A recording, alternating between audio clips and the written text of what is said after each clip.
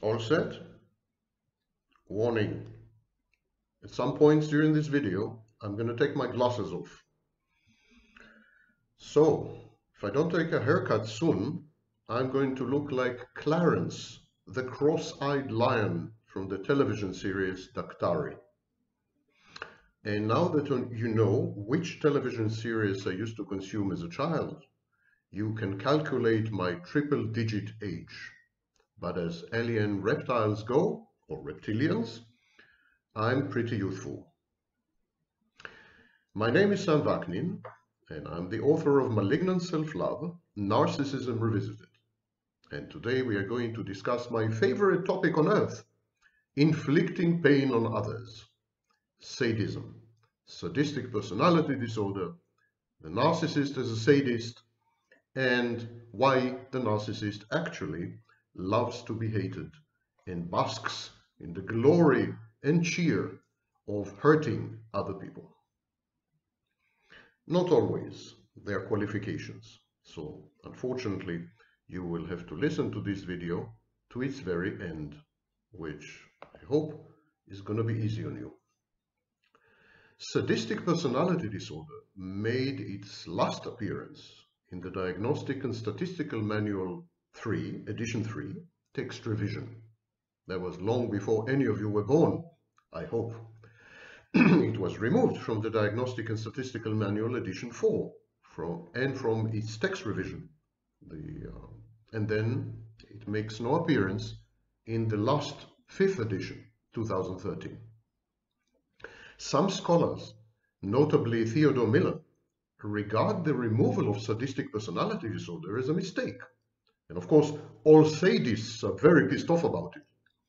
Millon and other scholars lobby for its reinstatement in future editions of the DSM, Diagnostic and Statistical Manual, but I don't think they're going to be very successful because there is this perception that if you pathologize sadism, you somehow remove responsibility, you somehow justify it. The sadist can say, it's not my fault, I'm a sadist. Sadistic personality disorder is characterized by a pattern of gratuitous cruelty, aggression, and demeaning behavior, which indicate the existence of deep-seated contempt for other people and an utter lack of empathy. Some sadists are utilitarian. They leverage their explosive violence to establish a position of unchallenged dominance within a relationship. Unlike psychopaths, though, sadists rarely use physical force in the commission of crimes. Rather, their aggressiveness is embedded in an interpersonal context and is expressed in social settings, such as the family or the workplace. It's a very fancy and long way of saying that a sadist would prefer to humiliate you in public rather than, for example, to beat the shit out of you. The narcissistic need for an audience manifests itself in other circumstances. Sadists strive to humiliate people in front of witnesses, as I just said. This makes them feel omnipotent. So there's an element of narcissism in all sadists. And we're going to discuss it, expound upon it a bit later. Power plays are very important to sadists. They are likely to treat people under their control or entrusted to their care harshly. A subordinate, a child, a student, prisoner, a patient, or a spouse, they're all liable to suffer the consequences of the sadist's control freakery and exacting disciplinary measures. My favorite psychologist of all time is a now deceased woman, Karen. Here, I took off my glasses. I gave you fair warning. Deceased psychologist. Her name was Karen Horney. Horney was a psychoanalyst, but don't hold it against her. She was also a very commonsensical woman who very often went against Freud, actually. In 1945, she suggested that there is a discontinuity between aggression and sadism. She said that sadism is an active, though unconscious impulse to thwart others, to kill their joy, to disappoint their expectations. By anticipating the desires of their partner, sadists are able to produce disappointment by bringing about the opposite. By being sensitive to the weaknesses and faults of others, what I call cold empathy, The sadist is able to point them out, these weaknesses and vulnerabilities and mistakes and failures. So the sadist points them out, makes them visible and explicit, often publicly, for humiliating effects. I'm actually quoting Theodore Millon, paraphrasing Karen Horney. Sadist interest in enslaving and controlling others, according to Horney, is often more captivating than their own quality of life. So, for example, a sadist would prefer to sexually frustrate a woman who is eager to sleep with him rather than actually sleep with her. He compromises his quality of life. He doesn't get laid, but he derives enormous pleasure and gratification from the fact that he had frustrated her, that he had humiliated her, that he had hurt her by rejecting her sexually. That's an extreme example, but very common. This is a foundational reason for sexual withholding, by the way. Sadists may isolate their partners from others in order to restrict their independence and support. Moreover, sadists play the emotions of others like an instrument. They make exploitation a passion. Sadists hate life, according to Horney, and abuse others out of a grudging envy, feeling that their own life has been futile and meaningless. Cruelty, Horney states, gives the sadist compensatory feelings of superiority and omnipotence, where the narcissism comes in, strength and pride, where the psychopathy comes in, expressed more sharply in the feeling of vindictive triumph. This was Karen Horney. Sadists like to inflict pain because they find suffering, both corporeal, bodily suffering, and psychological suffering, actually great fun, amusing.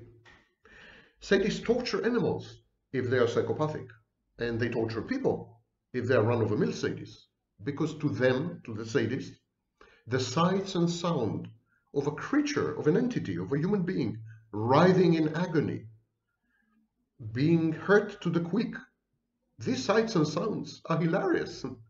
They are pleasurable. They are funny, fun and funny. Sadists go to great lengths to hurt others. They lie, they deceive, they commit crimes, they even make personal sacrifices, merely so as to enjoy the cathartic moment of witnessing someone else's misery. And so sadists are masters of abuse by proxy and ambient abuse.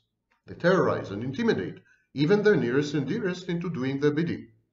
They create an aura, an atmosphere of unmitigated yet diffuse dread and consternation, ambient horror, ambient terror. And they achieve this by promulgating complex rules of the house that restrict the autonomy of their dependents. So their spouse, their children, their employees, their patients, if they're doctors, their clients, all of these have to conform to very rigid, abstruse, and usually very strange, bizarre, outlandish rules. The sadists have the final word. They are the ultimate law and arbiters. Sadists must be obeyed. There was a famous British series of books. There's an attorney, and he had a wife, a bit sadistic, faintly sadistic wife, and he called her she who must be obeyed. And no matter how arbitrary and senseless the rules are, no matter how crazy, irrational, counterfactual the rulings and decisions, you must abide or else. Most sadists are fascinated by gore and violence. They are vicarious serial killers. They channel their homicidal urges in socially acceptable ways by, for example, studying and admiring historical figures such as Stalin or Hitler. They love guns, I don't know. They know everything about weapons. They're fascinated by wars, death, torture, martial arts, etc., etc. This is how they sublimate their sadism. They convert it into socially acceptable pursuits. There is something I call the monk sadist. In broad strokes, there are two types of sadists: the monster sadist and the monk sadist. We're all acquainted with the first type. That's the monster sadist. I'm going to put my eyeglasses back. I put my eyeglasses back. So we're all acquainted with the first type, the monster sadist, the habitué protagonist of horror films, as described above. Far less known and acknowledged is the monk sadist. The monk sadist tortures people by confronting them with a personal example of unparalleled and unsurpassed morality, righteousness, rectitude, virtue, asceticism. So he behaves like a monk, he behaves like a saint. And by behaving like a saint, he actually is criticizing. His saintly conduct is intended solely to criticize others by example, to inflict pain, by allowing him to berate and chastise from a position of high moral ground. The monk sadist soapbox is his weapon as he poses and imposes impossible demands and untenable standards of behavior, setting up his victims for failure and humiliation. And I always say, in an interpersonal relationship, if you are giving 100%, you are setting up your partner for failure, because no one can give 100% consistently. If you demand unconditional love, if you give everything of yourself, and when I say everything, I mean everything, 100%, not 99, you are doing this because you are a sadist. You want your partner to fail in reciprocating. Your partner can't meet this high standard. It's inhuman standard. And having thus secured their fall from grace, the fall from grace of other people, the monk sadist then proceeds to harp on their shortcomings, errors, peccadillos, vulnerabilities. He labels other people's behavior moral turpitude and decadence, corruption, and misconduct. He dispenses punishment with relish, and he basks in the agony and writhing of his flock, charges, or interlocutors. We know many judges who are like that. We know many schoolmasters, teachers, deans in universities, policemen. One of the most misunderstood types of sadist is the sexual sadist. There is an almighty confusion, even among mental health practitioners and in diagnostic Bibles, such as the ICD-10, the International Classification of Disease, edition 10. So there's an enormous confusion between the dominant in BDSM. It's called hyperdominantly sexual, hyperdominant sexuality. So the dom and the sexual sadist. The dom, also known as top, seeks to please his submissive bottom partner. His aim is to please by subjecting her to pain, humiliation, and degradation, because that's what she likes. She enjoys, she is aroused, she has orgasms only when she is subjected to pain, physical pain, or humiliation and degradation, psychological. So he gives it to her because he wants to please her. He cares about her. His arousal crucially depends on the power that the dom exercises over his sub and on the sub's overt excitation at the wielding of his dominance. It's not the same with the sadist. The sadist is turned on only by the evident suffering and repulsion of his counterparty during the sexual intercourse. So where the actions may look identical from the outside, the motivation is utterly disparate. The dom wants to please. The sadist wants to hurt. The dom is aroused by his partner's pleasure. The sadist is aroused by his partner's anguish. BDSM is consensual and often compassionate and considerate. Sadism in bed is exercised either without consent, so there's rape, or with coerced consent, which is extorted reluctantly and usually under explicit or implicit threat of abandonment. So the sadist says, if you don't do this, it's the last you see of me, and you do this. The sadist dehumanizes his partner, reduces his partner to body parts, reduces her to her anatomy. And it's not the same like in pornography. Pornography also reduces people, especially women, to their body parts, to their anatomy. But in pornography, it's all about pleasure, it's clear. There is a niche of pornography where pain is a prerequisite for pleasure. But even there, pain is a prerequisite for pleasure. It's not that the pain itself is the pleasure. That's extremely rare, even in pornography. So the sadist dehumanizes his partner, reduces her to body parts in order to cause her pain. To him, She's not a human being. She's not a woman. She's not even a sexual entity. He's out to spoil her, to dismantle her, to corrupt her, to break her apart. He treats his partner as children treat sometimes toys when they break them. His main desire is to witness her unbelieving horror at what is being done to her, at her psychological or physical mutilation, and at the cheer and gratification on her tormentor's face as he proceeds with his gruesome business. Her nauseating disgust, her extreme discomfort, her palpable hurt, her debasement, her agony, her humiliation, these are the sadist's aphrodisiacs. And so when you offer to a sadist to have vanilla sex, it actually turns him off. And so BDSM, bondage, discipline, dominance, submission, sadism, masochism, it's a sexual preference. It's a lifestyle. And many monogamous couples are into BDSM. It requires a lot of trust in the partner, good communication skills to negotiate pitfalls and preferences, and above all, a lot of compassion and empathy. And one common mistake is that the submissive or bottom partner is a masochist. It is utter nonsense. It's engendered by grossly inaccurate renditions of the scene by the likes of 50 Shades of Grey and other such nonsense. BDSM is actually a very, very companionable and very intimate experience. In reality, many submissive are also dominant. This process called switching. They're dominant with other people in different circumstances. So this is not sadism in a classic sense, in the sense that Krafft-Ebing defined it in the late 19th century.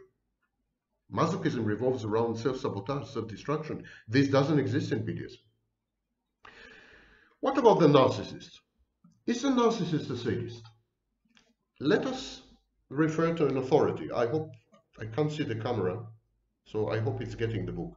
This is my favorite introduction to personality disorders. It's called Personality Disorders in Modern Life. It was authored mainly by a granddaddy of the profession, Theodore Millon, together with Roger Davis. And so Millon, and by the way, by far, still by far, the best book about personality disorders. And so Millon describes the confluence between sadism and narcissism. Before I delve into it, I would like to give you his overview, because he is incomparable. He is even better than me. The last personality with which the narcissist, Theodore Millon says, the last personality with which the narcissist shares some resemblance is the sadistic. The passive exploitation of the narcissist is often mistaken for the active exploitation of the sadist. In the narcissist, however, exploitation is incidental to egocentricity. I am, therefore, thou shalt honor me with thy toil, says the narcissist.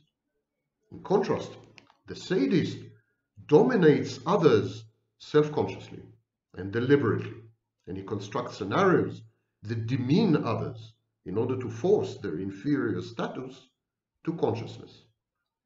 The narcissist wants your worship. The sadist wants to inflict impotence on others and to be hated thereby. We'll come to this issue of loving to be hated. Further, says Millon, whereas the sadistic personality is characteristically destructive and cruel and enjoys watching others suffer, narcissists become rageful only when their sense of specialness has been slighted. You remember mortification, narcissistic injury?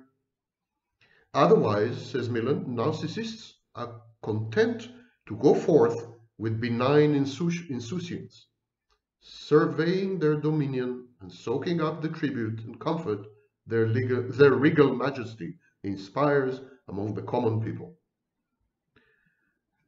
So this is a very important distinction between narcissists and sadists. And as usual, online there's a lot of misinformation, disinformation, especially by numerous self-imputed experts whose acquaintance with narcissism started with their first YouTube video. So let's clarify a bit this picture. First, let me quote a narcissist's own words. The narcissist writes, "Whenever I'm mean and nasty, which is often, someone writes with an air of knowing sympathy. What did you expect? He's a narcissist." And this nonsensical type of commentary just serves to show to what extent the field has been corrupted by a tsunami of trashy misinformation promulgated by self-styled narcissistic abuse experts flying by the seat of their badly frayed pants. I'm nasty and mean, not because I'm a narcissist, but because I'm a sadist. I enjoy it orgasmically when I make other people squirm and writhe in extreme discomfort bordering on agony. I am brutally, unflinchingly honest, and I give my interlocutors no hope and no quarter. Words are my favorite torture implements. I hone words religiously. And this is also why I'm into non-violent BDSM, sadomaso, and group sex. I derive sexual gratification from mildly hurting my intimate partner ritualistically and from humiliating and objectifying her or watching her being violated by others. By and large, narcissists are not sadists, though of course some narcissists are sadists and some sadists are narcissists. But as Millon says exactly, most narcissists are actually not sadists at all. They do not derive pleasure from the pain and discomfiture that they cause others. They cause pain, they cause anguish, they hurt people all the time, but that's not their aim. It's a byproduct, it's a side effect. They do not attempt to torture or hurt anyone for the sake of doing so. They're goal-oriented, like psychopaths. They seek narcissistic supply. Whoever gets in the way and frustrates or obstructs them in this sempiternal quest gets trampled on. But they don't trample on people with glee. They don't gloat. There's no joy there or cheer. They destroy people with rage, or more likely absent-mindedly and offhandedly, as an afterthought. So pain and the infliction of pain are not very important in the narcissist psychology, in the constellation that is his mind. And so that narcissist continues. I get a highlight crush from rejecting the sexual advances of women or from teasing them to the point of agonizing distraction. Shocking women this way is so potent that I prefer it to actual sex. The gratification I get from frustrating women, wounding them to the quick, disempowering them, and hurtfully undermining their self-esteem is more than orgasmic. Richard Kraft von Ebing was the first to suggest in his seminal tome Psychopathia Sexualis. It was published in 1886. So he suggested in that book that sadism amounts to deviant sexuality. There is sadomasochism as a sexual practice, he said. But as I've explained earlier in the video, that's wrong. This narcissist continues. In actual sex, I'm mostly a sadist, though I avoid any physical injury to my female partner. I just force her to perform humiliating and disgusting acts, thus objectifying her maximally. But sadism can also be a form of sublimated, socially acceptable, diverted and channeled psychosexuality. Devastating women by rejecting them is both sadistic and erotic, and on the surface at least, conforms to social behavioral conventions and mores. The sadist can say, what do you want? I mean, I have a right to reject you. I don't have to be attracted to everyone. According to a recent mega study titled A Billion Wicked Thoughts, a book I cannot recommend enough. According to this mega study, women with 1 billion data points, women cannot resist men who find them irresistible, and they cannot resist men who treat them with affection, regardless of any other quality in the men, or lack of quality. A man can be an ugly, junky, loser, dimwit, and still bed a woman, still go to bed with, to sleep with her, if he treats her as a princess and perseveres in passionate courtship. And so this narcissist continues. I make sure to deny women precisely these elements, and then I observe their disintegration, decompensation, and acting out with unmitigated sex-like pleasure. And this is very important, that the sadist derives two types of pleasure from his sadism.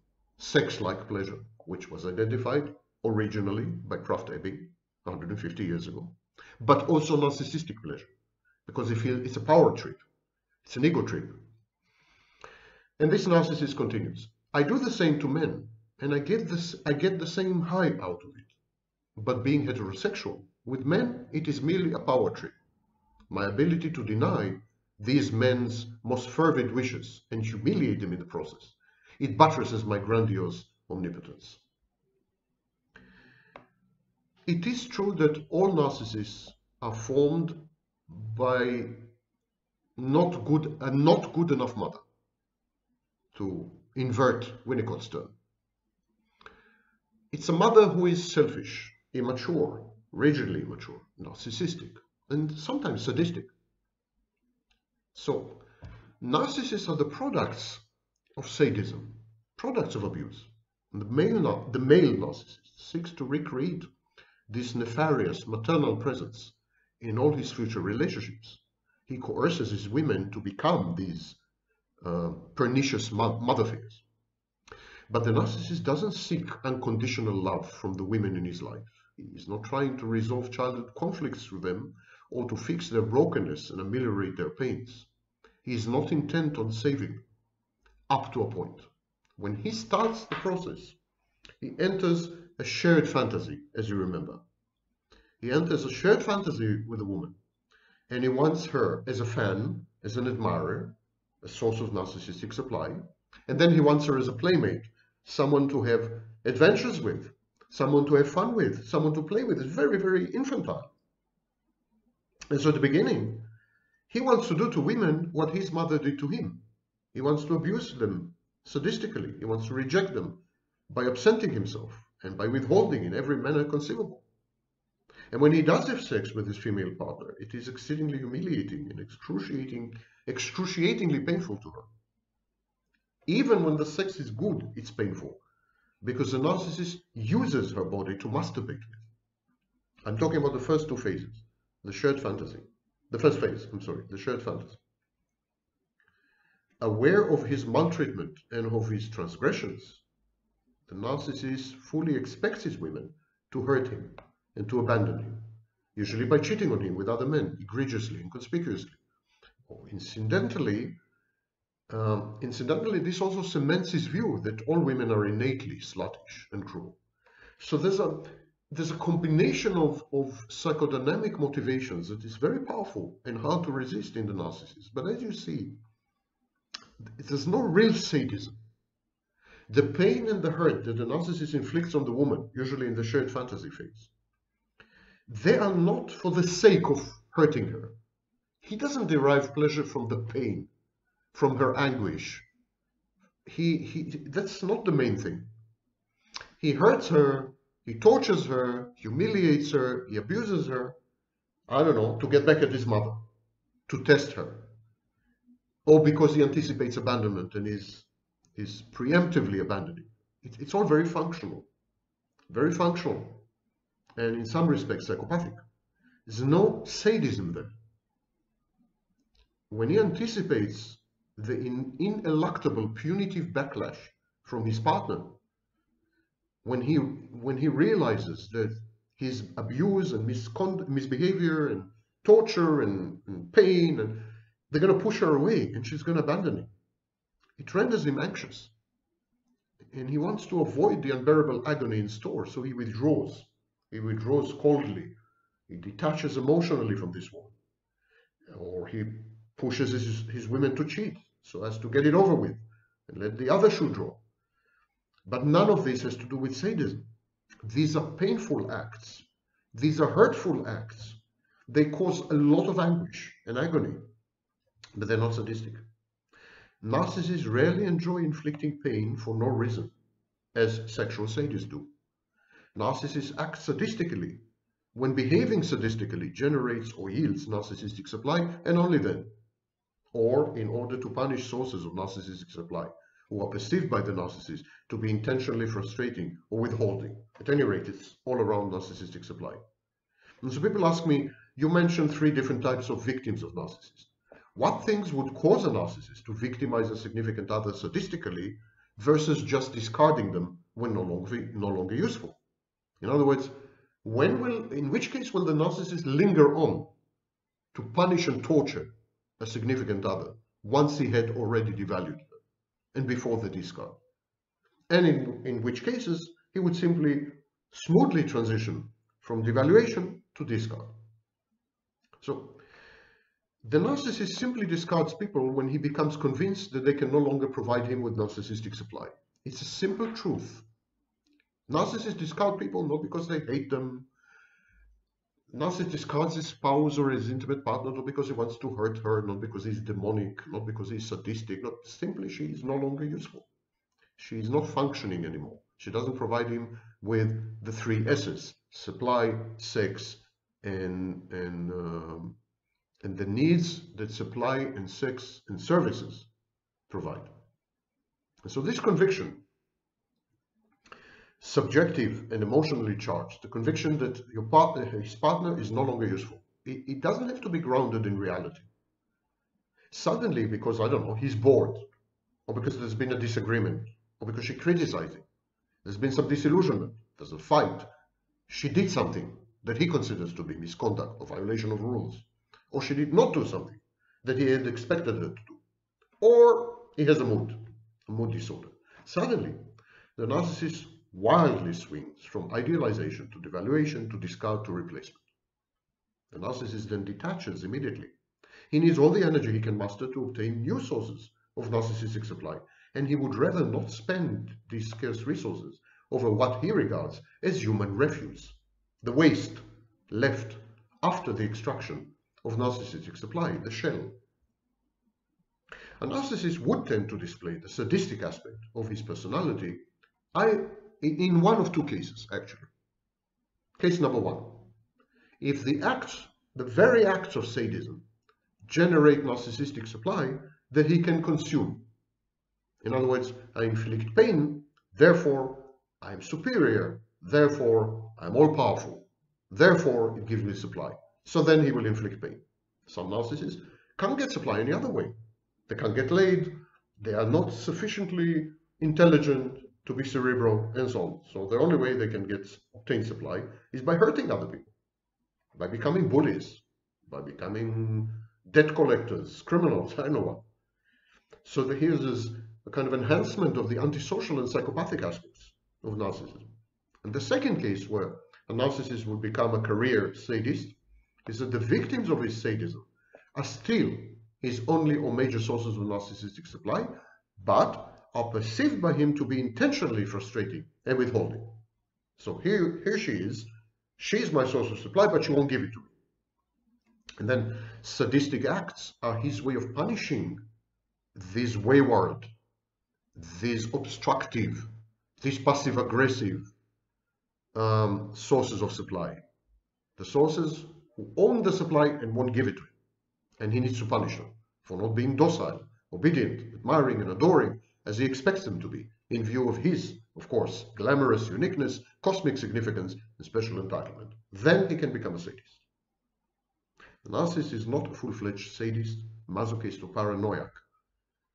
Theodore Millon makes it very clear in his books and others. Narcissist doesn't enjoy hurting his victims. He doesn't believe firmly that he is the focal point of persecution and the target of conspiracies like the paranoid.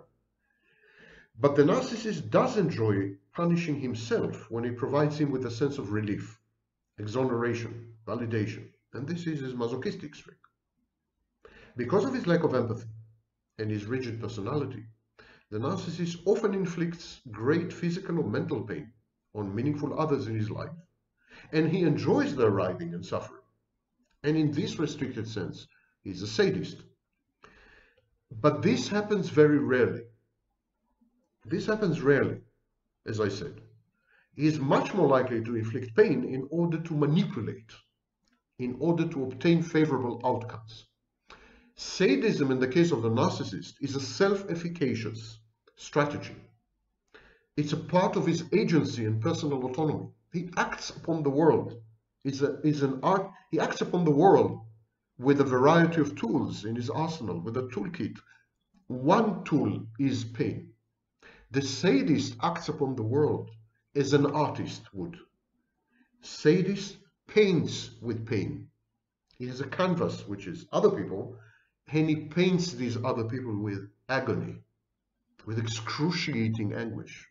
And he enjoys his work. He's proud of his oeuvre, of his creations, of his opera, of his he delights in the works of art that he generates, in the destruction that he wreaks upon other people. To support his sense of uniqueness, greatness, and cosmic significance, the narcissist is often hypervigilant. If he falls from grace, he attributes it to dark forces out to destroy him, because he has an external locus of control. If his sense of entitlement is not satisfied and he is ignored by others, he attributes this to the fear and inferiority that he provokes in other people. He says, they are jealous, they are envious of me. That's why they're ignoring. So to some extent he's a paranoid. You see, in narcissism, narcissism is a smorgasbord. It's everything. The narcissist is a paranoid, he's a sadist, but it's all instrumental. Whereas the paranoid is paranoid because that's the way he conceives of the world. And then he sets rigid boundaries to protect himself. The narcissist is paranoid reactively and as a way to obtain better, favorable outcomes. Whereas the sadist uses pain as his form of creativity. The narcissist uses pain instrumentally to punish, to motivate, to manipulate. The narcissist is as much an artist of pain as any sadist, of course. When he does inflict pain, he does it creatively. But the difference between them lies in their motivation. The narcissist tortures and abuses as means to an end, in order to punish, to reassert superiority, omnipotence, grandiosity, buttress grandiosity. The sadist inflicts pain for pure, usually sexually tinged pleasure. Both sadists and narcissists are adept at finding the chinks in people's armors, vulnerabilities, weaknesses, penetration, and intrusion points. They know how to get you. They know how to push your buttons. Both are ruthless, venomous in the pursuit of their prey. Both have cold empathy. Both are unable to empathize with their victims. They are self-centered. Both are rigid. The narcissist abuses his victim verbally, mentally, or physically, often in all three ways. Narcissist infiltrates the victim's defenses, shatters her self-confidence and self-esteem, confuses and confounds her, demeans and debases her. All true. He invades her territory. He abuses her confidence. He exhausts her resources. He hurts her loved ones. He threatens her stability and security. He isolates her from her social support network and enmeshes her in his shared psychosis, in his paranoid state of mind, in a cult-like setting, or in a shared fantasy. He frightens her out of her wits. He withholds love and sex from her. He prevents satisfaction and causes frustration. He humiliates and insults her privately and in public. He points out her shortcomings. He criticizes her profusely and in a kind of scientific and objective manner. It's for your own good. I'm just trying to help you. And this is a partial list. There's no end to the ways that the narcissist acts sadistically. But to act sadistically does not a sadist make. Very often, the narcissist's sadistic acts are disguised as an enlightened interest in the welfare of his victim. He plays the psychiatrist to her psychopathology, totally dreamt up by him. He acts the guru, the avuncular or father figure, the teacher, the only true friend, the old and the experienced. And all this charade, in order to weaken her defenses and to lay siege to her disintegrating nerves. So subtle and poisonous is the narcissistic variant of sadism that it might well be regarded as the most dangerous of all. But still, it's not sadism in any sense, because it's not focused on the pain. It's focused on manipulation. In this sense, the narcissist's sadism is psychopathic, and is very, very close to the psychopathic sadist. Luckily, the narcissist's attention span is short. his resources and energy limited, in constant effort-consuming and attention-diverting pursuit of narcissistic supply, the narcissist lets his victims go, usually before the victim had suffered irreversible damage. The victim is then free to rebuild her life, albeit from ruins. It's not an easy undertaking, this, but it's far better than the total obliteration which await the victims of a true sadist. Again to that narcissist and what he had written. I'm quoting. If I had to distill my quotidian existence in 2 pithy sentences, I would say, I love to be hated, and I hate to be loved. Hate is the complement of fear, and I like being feared. It imbues me with an intoxicating sensation of omnipotence. I'm veritably inebriated by the looks of horror or repulsion on people's faces. They know that I'm capable of anything. Godlike, I'm ruthless, I'm devoid of scruples, I'm capricious, unfathomable, motionless, asexual, omniscient, omnipotent, and omnipresent, a plague, a devastation, an inescapable verdict. I nurture my ill repute, stoking it and fanning the flames of gossip. It is an enduring asset. And this is, of course, a description of a sadist. It's a narcissist who is also a sadist, as he had admitted in the beginning of the text. It's not a pure narcissist. It's not even a narcissist with other comorbidities. It's a narcissist who also has sadism. The English pediatrician, psychoanalyst, Donald Winnicott, suggested that abused children need to hate and to be hated as a defense against the false hope of ever being loved. The abused child says, I've never been loved. I will never be loved. I'm unlovable. There's no way anyone will ever love me. So at least I need to let me be hated. If I cannot be loved, let me be hated. And let me hate in return. Such abused children not only act out antisocially, but also seek to provoke hatred in parents, caregivers, and authority figures. At least in this comfort zone of mutual antagonism, there is no risk of being shattered by the disappointment and frustration that are the ineluctable outcomes of hope. Of course, he who loves to be hated and hates to be loved also loves to hate and hates to love. In other words, he's afraid of intimacy. The narcissist's emotional complexity, his ambivalence towards significant others, is notorious. Hate-love. His love often comes laced with bouts of vitriolic or even violent diatribes, abuse, and aggression. That's not the way to love. That's hate. So narcissists cannot love without hate, cannot hate without love. And it's not really love, actually. It's a form of dependence. There's a lot of mislabeling going on. But the narcissist's hatred is atypical. Rempel and Barris suggested in 2005 that hate is a stable experiential state, that it is an emotion, and that it involves a goal-driven motivation to diminish or utterly eradicate the well-being of the target of hate. In contradistinction, the narcissist's hatred is not stable. It is a transformation of resentment, therefore an aggressive reaction to frustration. And the narcissist does not care about his victim's well-being, one way or the other. He just wishes to remove the fount of frustration altogether and expediently. Out of sight, out of mind, no object constancy. So by the lights of Rempel and Barris, the narcissist's hatred doesn't qualify as hate at all. It's more like scratching a wound, an irritation that you want gone. The narcissist resents his abject dependence on his sources of narcissistic supply, and by ridding himself of their constant presence, he seeks to ameliorate the irritation that they cause him. Of course, even as the narcissist hatefully acts against his sources of supply, he's terrified of losing them. And so he attempts to placate and bribe these sources into staying and fulfilling their functions. So we call this, Freud called this, approach avoidance repetition compulsion. Approaching the source of supply, please be mine, please be here, please function, please provide me with the 3 S's, sex, supply, services, and then I'm dependent on you, I hate you for being dependent on you, I'm avoiding, I'm withdrawing, I'm absenting myself, I'm punishing you. Hate and fear are also sure generators of attention. Remember, with the narcissist, There's only narcissistic supply.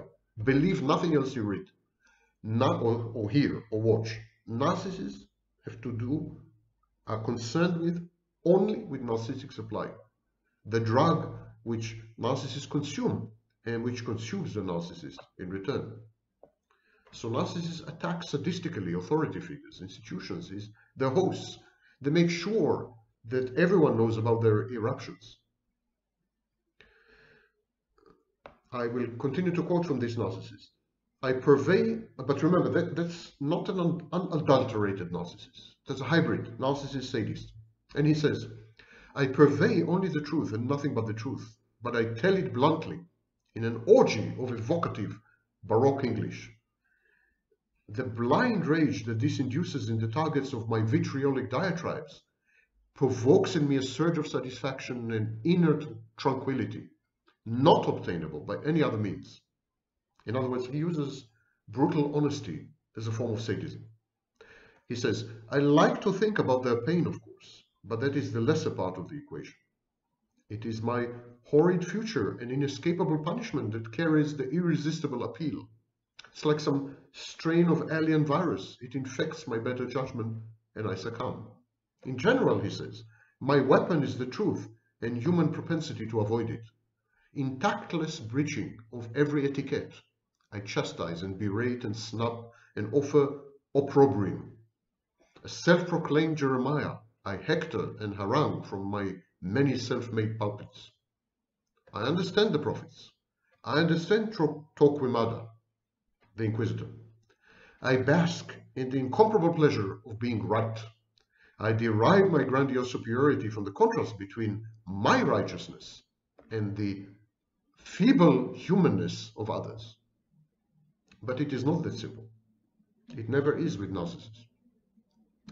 Fostering public revolt and the inevitable ensuing social sanctions fulfill two other psychodynamic goals. The first one I alluded to. It is the burning desire, I would say even need, to be punished. There's a masochistic streak there. In the grotesque mind of a narcissist, his punishment is equally his vindication. By being permanently on trial, like in Kafka's book, the narcissist claims high moral ground and the position of the martyr. He's a martyr, misunderstood, discriminated against, unjustly roughed, outcast by his very towering genius or other outstanding qualities. To conform to the cultural stereotype of the tormented artist, the romantic stereotype, the narcissist provokes his own suffering. He is thus validated. He is proud of his own self-destruction. His self-destruction becomes his modus vivendi and his work of art. His grandiose fantasies acquire a modicum of substance. If I were not so special, they wouldn't have persecuted me.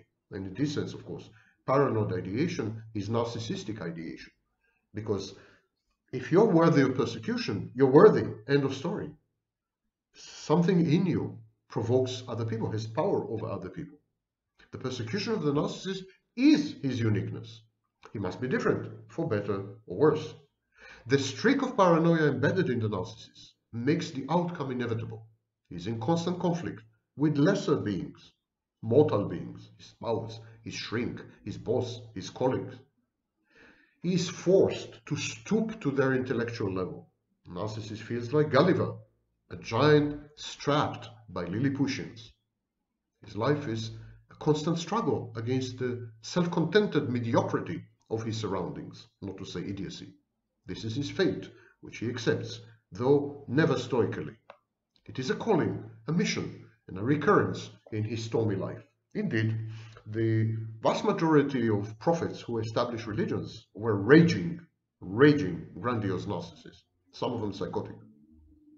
Deeper still, the narcissist has an image of himself as a worthless, bad, and dysfunctional extension of others. That's what his mother told him when he was a child. So he is in constant need of narcissistic supply in order to counter this feeling of void and worthlessness. And he feels humiliated by this need, by this dependence. The contrast between his cosmic fantasies, grandiose, inflated view of himself, and the reality of his dependence neediness, and often failure. This contrast, I call it the grandiosity gap, and it is an emotionally harrowing experience. It is a constant reminder and background noise of devilish, demeaning laughter. It's like in hell, where the demons are laughing. The voices say, "You're a fraud, you're zero, you deserve nothing. If only they knew who you are, how worthless you are." And the narcissist attempts to silence these tormenting voices, not by fighting them, but actually by agreeing with them, unconsciously, and sometimes consciously. The narcissist says to these voices, "I do agree with you. I'm bad. I'm worthless. I'm deserving of the most severe punishment for my rotten character, my bad habits, my addiction, and the constant fraud that is my life. So I will go out. I will seek my doom. I will trash myself. I will destroy myself. Now that I've complied, will you leave me be? Will you let me be alone? Will you leave me alone?" And of course, they never do, these voices. They're always there. Inner critics, sadistic superegos. So most narcissists enjoy an irrational and brief burst of relief after having suffered emotionally, after having sustained a narcissistic injury or a mortification. I mentioned it in my previous videos, how mortification brings enormous pain on the one hand, but also a huge sense of liberation. Having sustained a loss, the narcissist feels relieved. It is a sense of freedom, which comes with being unshackled. Having lost everything, the narcissist often feels that he has found himself, that he has been reborn, that he has been charged with natal energy, able to take on new challenges and to explore new territories. And this elation is so addictive that the narcissist often seeks pain. He wants to be humiliated, punished, scorned. He wants to be subjected to contempt, as long as they are public, as long as they involve the attention of peers and superiors. Being punished this way accords with the tormenting inner voices of the narcissist, which keep telling him that he is bad, corrupt, and worthy of penalty, as you remember. And so, as I said in my previous videos, narcissists inexorably lead to and actually initiate mortification. And this is the masochistic streak of the narcissist. But the narcissist also has a sadistic streak, albeit an unusual one. The narcissist inflicts pain and abuse on others. We all agree. He devalues sources of supply, callously and offhandedly abandons them, discards people, places, partnerships, friendships, unhesitatingly. Some narcissists, though by no means the majority, actually enjoy abusing, taunting, tormenting, and freakishly controlling others, gaslighting.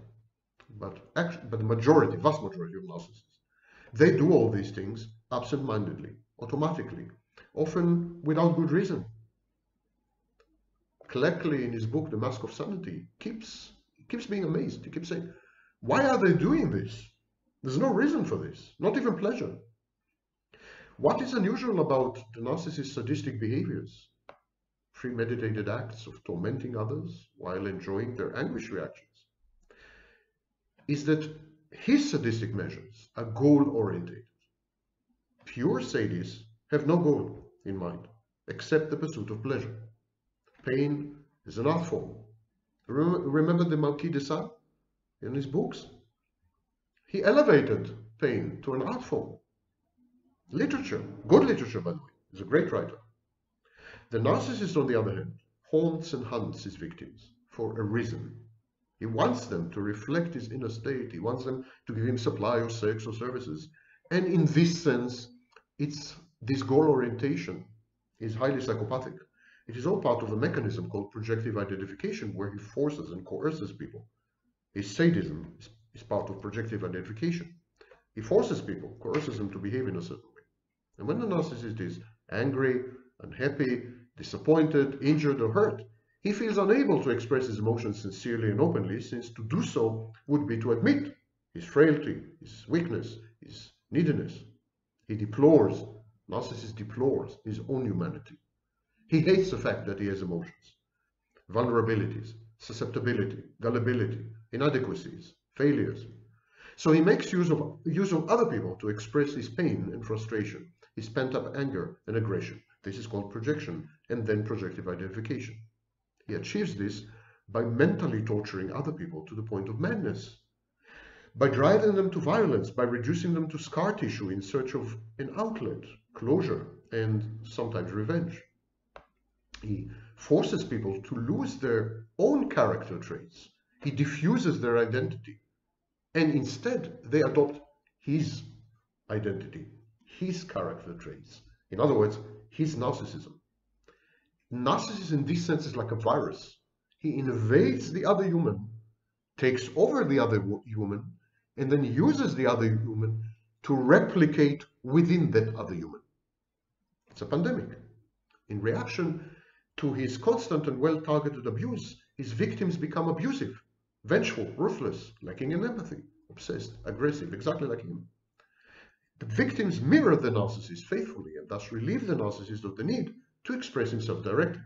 They truly become his extensions. Having constructed this writhing hall of human mirrors, the narcissist withdraws. The goal had been achieved, and he lets go. As opposed to the sadist, he is not in it indefinitely for the pleasure of it. He abuses and traumatizes, humiliates and abandons, discards and ignores, insults and provokes, but only for the purpose of purging his inner demons. By possessing others, he purifies himself cathartically. He exorcises his demented false self. This accomplished, the narcissist acts almost with remorse and contrition. An episode of extreme abuse is followed by an act of great care and by mellifluous apologies. The narcissistic pendulum swings between the extremes of torturing others and empathically soothing the resulting wounds. This incongruous behavior, these sudden shifts between sadism and altruism, abuse and love, ignoring and caring, abandoning and clinging, viciousness and remorse, harsh and tender, withholding and providing. These swings are perhaps the most difficult to comprehend and to accept. They produce in people around the narcissist emotional insecurity, intermittent reinforcement. Their sense of self-worth is eroded. They experience fear, stress, anxiety. They walk on eggshells. Gradually, emotional paralysis sets in, ensues, and the victims come to occupy the same emotional wasteland inhabited by the narcissist. They become his prisoners, his hostages in more ways than one. And even when he's long out of their lives, you can take the narcissist out of your life, but you can't take your life out of the narcissist. And so this narcissist, whose words I've been quoting, ends up by saying, I find it difficult to accept that I'm irredeemably evil, that I ecstatically, almost orgasmically, enjoy hurting people, and that I actively seek to inflict pain on others. I remind you, it's a hybrid, narcissist, sadist. Only a tiny minority of narcissists are like this narcissist. And he continues, it runs so contrary to my long cultivated and tenderly nurtured self-image as a benefactor, sensitive intellectual, a harmless hermit. In truth, my sadism meshes well and synergetically with two other behavior patterns. My relentless pursuit of narcissistic supply and my self-destructive, self-defeating and therefore masochistic streak. The process, he says, the process of torturing, humiliating and offending people provides proof of my omnipotence, nourishes my grandiose fantasies, buttresses my false self. The victim's distress and dismay constitute narcissistic supply of the purest grade. It also alienates them and turns them into hostile witnesses or even enemies and stalkers. Thus, through the agency of my hapless and helpless victims, I bring upon my head recurrent torrents of wrath and punishment. This animosity guarantees my unraveling, my failure, outcomes which I avidly seek in order to placate my inner chastising and castigating voices, which Freud called sadistic superego. Similarly, this narcissist continues, I am a fiercely independent person, and this is known in psychological jargon as counter-dependent. But my independence is a pathological variant of personal autonomy. I want to be free in order to frustrate myself. I want to be free to frustrate myself by inflicting mental havoc on my human environment, including and especially my nearest and dearest. In this way, securing and incurring their inevitable ire. Getting attached to or becoming dependent on someone in any way emotionally, financially, hierarchically, politically, religiously, or intellectually. This means surrendering my ability to indulge my all-consuming urges. And my all-consuming urges are to torment, to feel like God, to be ruined by the consequences of my own evil actions. So this is a glimpse into the inner world and inner landscape of a sadistic narcissist. And now I want to read to you notes from a therapy session with Jared, pseudonym Jared, a male, 43, diagnosed with sadistic personality disorder. He says, Jared says, a little discipline never hurt anybody. He says it clearly amused. Beating a 3-year-old and letting her freeze to near death on your doorstep in sub-zero temperatures? Is this his idea of discipline? I ask. Well, he says, it's one way of getting the message across. He laughs heartily and then composes himself. Listen, Doc, I am as merciful and compassionate as they come, believe you me. But what I cannot stand is crybabies, weaklings, and whining bitches. Besides, it's fun to see how a little ice does wonders to their sirens. Why did Jared force the mother to dump her, by now limp and profusely bleeding infant daughter, outside the door? If she were a proper caretaker, none of this would have happened, he says. He blames her. He says she was not a proper caretaker. He says, I just wanted to show her wretched family who is the only boss in the household. They were getting on my nerves, he says. Her mother, her sister. They needed some re-education, like in them Chinese camps. He chuckles.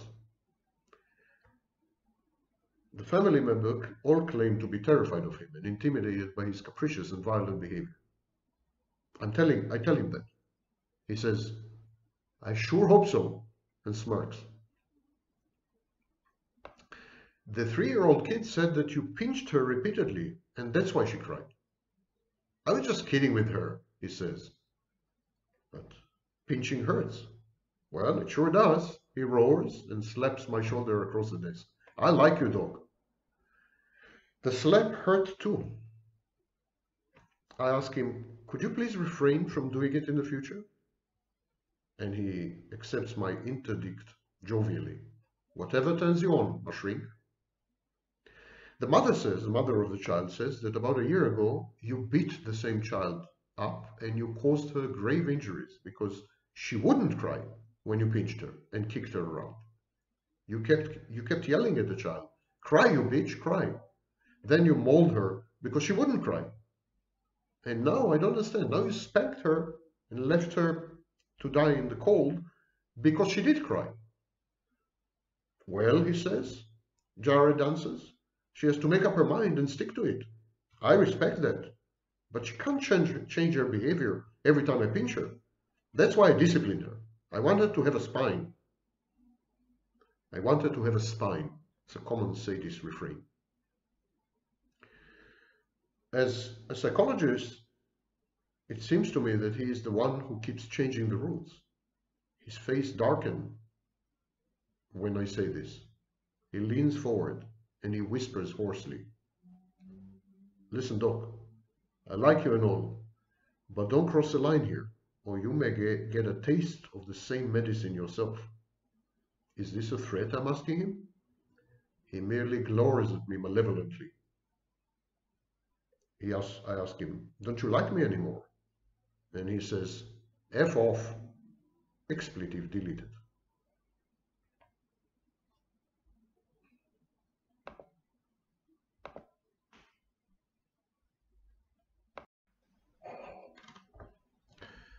Allo, ma'adanim, pashoshim.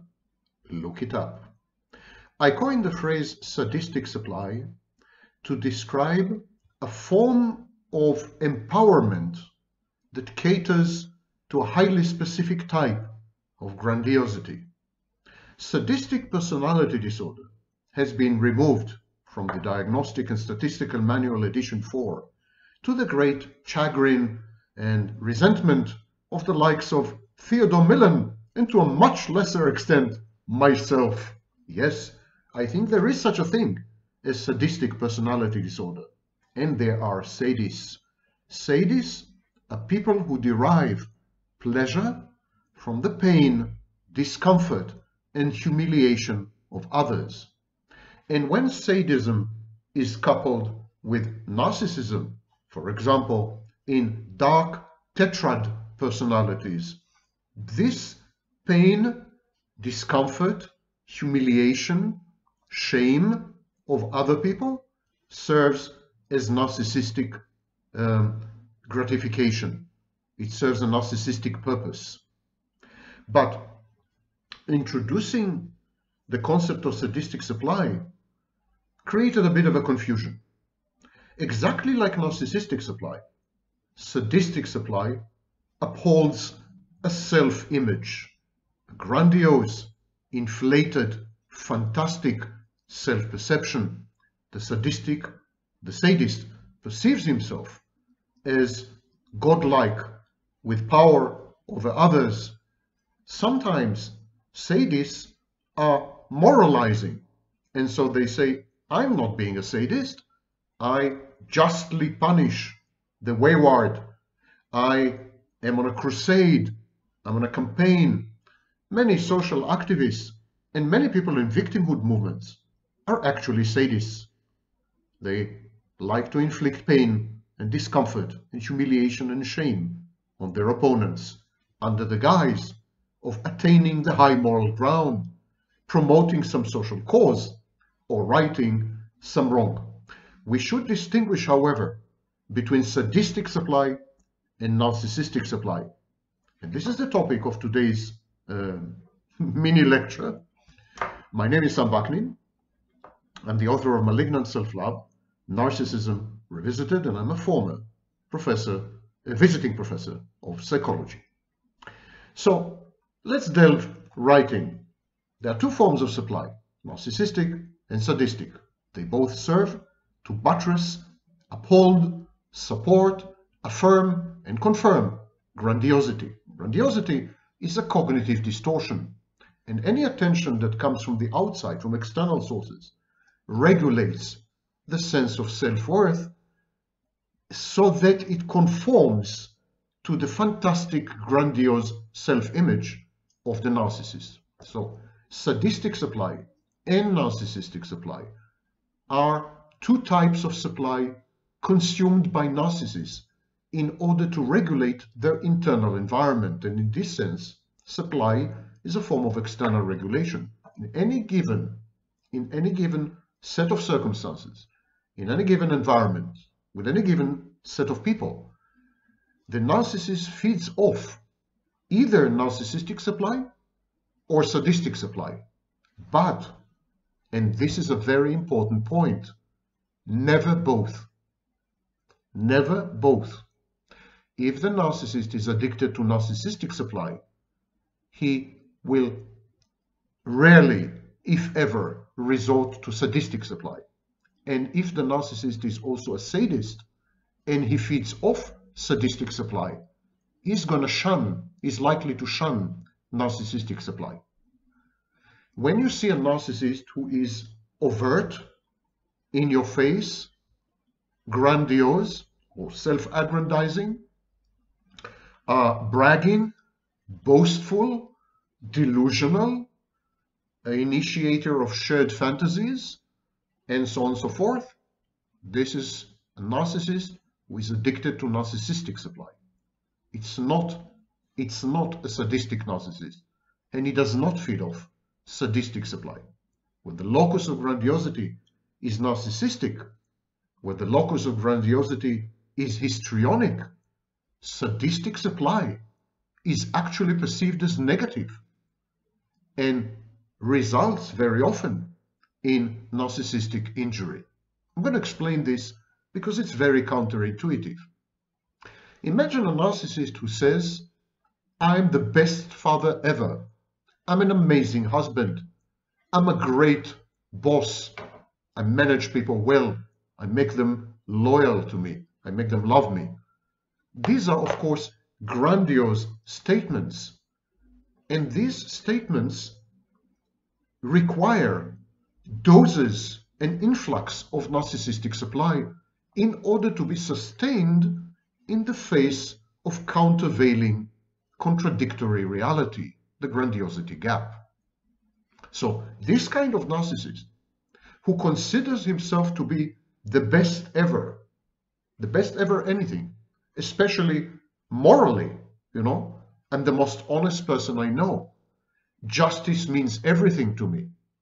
I never commit crimes. I am pro-social and communal, not antisocial. This kind of narcissists, they would never resort to sadistic supply, because sadistic supply would create dissonance in them. Unable to deny what the reactions of their victims, unable to ignore the pushback and sometimes the reactive abuse emanating from their victims, this would create in them dissonance and anxiety. If I say, if the overt grandiose narcissist says, I am the best husband ever, and then he egregiously, sadistically, horribly abuses his wife, she's likely to push back, she's likely to resist, argue, criticize, attack him, abuse him reactively. So this would constitute a conflicting message. Internally, the narcissist's message is, the narcissist's self-message is, I'm the best husband ever. But all the information coming from the environment, from his wife, says otherwise. And this creates internal dissonance, which is a very uncomfortable situation and generates anxiety. So, grandiose narcissists would never be sadistic.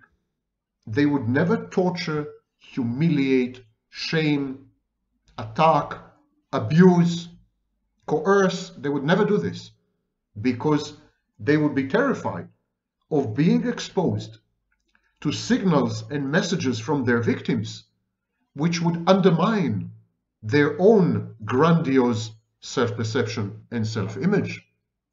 In short, with the grandiose overt narcissist, sadistic supply expands the grandiosity gap. And the grandiosity gap creates dissonance, inner conflict, and anxiety, which the overt grandiose narcissist, the classic narcissist, wants to avoid. These narcissists are likely to be fake, pretending, unctuous. They are likely to play act.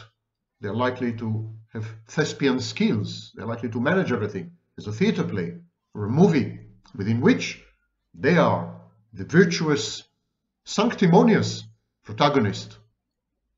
And they're likely to abstain from overt, in-your-face, hurtful abuse, because this would generate information, this would generate reactions from their victims, which would undermine the entire edifice of their grandiosity. Similarly, histrionics. Histrionics are after attention. These are people who are addicted to attention, men and women. Histrionics would never engage in sadism. They would never seek sadistic supply, because both the overt grandiose narcissist and the histrionic have an image of themselves, a perception of themselves as essentially good people. This is a compensatory perception. Internally, they have a bad object. Internally, they feel inferior, they feel unworthy, bad, stupid, ugly, failures, losers, etc. And they compensate for this by creating a false self, which is the exact opposite. Perfect, perfectly good as well. Sadistic behavior and the ensuing sadistic supply, however uplifting, because sadistic supply to the sadist is uplifting. But with the classic overt narcissist, the narcissist who is after narcissistic supply, sadistic supply is precluded. That is not to say, of course, that narcissists don't abuse. They're highly abusive. I was the first to say this in 1995. I coined the phrase narcissistic abuse. But their abuse is not sadistic. The narcissist abuse is instrumental. It is intended to accomplish certain goals. For example, to separate from the partner, to test the partner, etc., etc. The narcissist abuse, the overt, grandiose narcissist abuse, has nothing to do with inflicting pain or hurt on his victims. It has everything to do with regulating the narcissist's internal environment. He uses abuse. He mistreats his insignificant others, everyone around him, friends, intimate partners, you name it. He mistreats people, not because he wants them to be uncomfortable or humiliated or ashamed or disgraced.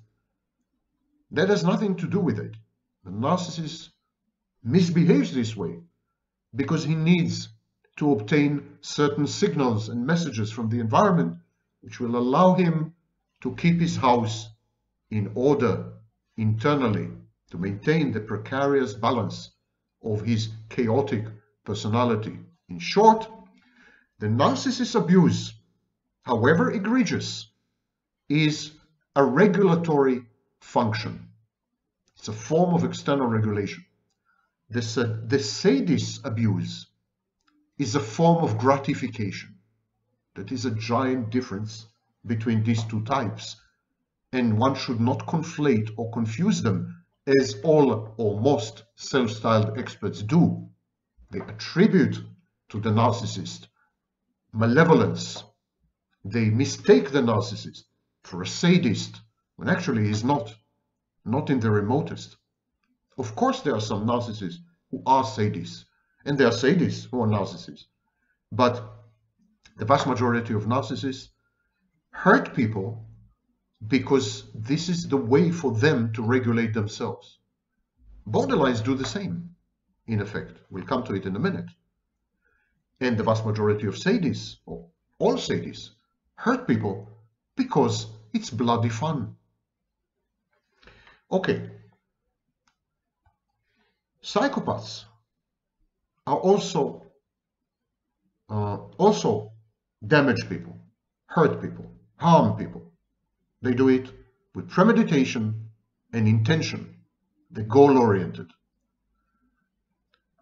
Some psychopaths are sadistic. Psychopaths who are also sadistic. And sadists, people with the now discarded diagnosis of sadistic personality disorder. So these two types, the sadistic psychopath and the sadist, they seek only sadistic supply. They are not interested in narcissistic supply. They actually want to fly under the radar. They want to remain hidden. These people derive sustenance for their own grandiosity from the very fact that they have the power to hurt other people, that they are in the position to cause other people to disintegrate, to make them ashamed, make them feel ashamed, or to humiliate them, especially in public. But this is not a narcissistic thing. That's where the confusion online is enormous, and you are being misled. This is not a narcissistic thing. This is a sadistic psychopathic thing, or a sadistic thing. Narcissists generally are interested only in one thing, and that is narcissistic supply. They couldn't care less if, when obtaining narcissistic supply, while obtaining narcissistic supply, they're hurting other people. Hurting other people is a byproduct. It's a side effect with narcissists. It's not a goal. It's not an aim. It's not what the narcissist strives for. The narcissist doesn't derive any gratification and is not invested emotionally, is not affected in sadism, in hurting people, in damaging people, in ruining people. Narcissists don't care about any of this because they don't care about people. Sadistic psychopaths and sadists regard people as raw material. They play with people the way children disassemble toys, dismantle them. They want to see the inner workings of people. It's a pastime, it's a hobby, it's an avocation where for the sadistic psychopath and the sadist. The narcissist would have none of this. If you see someone in pursuit of fame and glory and recognition and so on and so forth, that's a narcissist. It's a narcissist who is very unlikely to engage in sadistic behaviors. He is likely, because he's a narcissist, to hurt people. But that's an afterthought. It's done absent-mindedly and offhandedly. And finally, borderlines alternate between these two types of supply, narcissistic and sadistic. They are capable of both, and they pursue both types of supply depending on the self-state. When the borderline is in a secondary psychopathic self-state, she is usually, or he is usually, very cruel, to the point of sadism. The borderline enjoys inflicting pain because she regards it as retribution, redressing evil, restoring justice. That is how she mislabels her sadism. Remember, previous video I explained to you that this borderline is goal-oriented, but she dresses up her goals with emotions. She mislabels her goals. She mistakes her goals for emotional states. That is a form of resolving cognitive dissonance. The borderline feels uncomfortable with what she's doing. So by relabeling it or mislabeling it, she restores her inner balance and her anxiety level is reduced. The borderline is capable of great sadism. Any partner of borderline will tell you that. Many borderlines are vindictive and aggressive to the point of violence. That is in the secondary psychopathic self-state. In their normal state, in the classic borderline state, borderlines seek supply which is narcissistic, but from a particular source, usually an intimate partner. So like narcissists, borderlines are fantasy prone. They're grandiose, they seek narcissistic supply, but unlike narcissists, they are capable of switching to another self-state where they could become exceedingly sadistic and dangerous.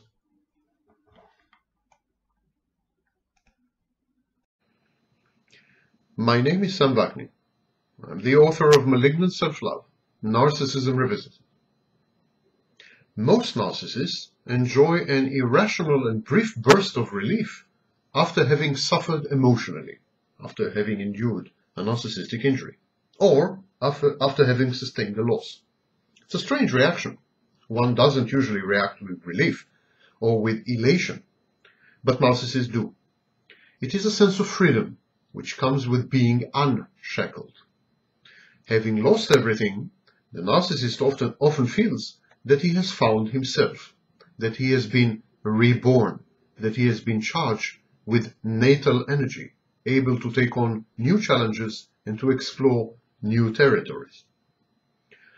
This elation is so addictive that the narcissist often seeks pain, humiliation, punishment, scorn, and contempt, as long as they are public and involve the attention of peers and superiors.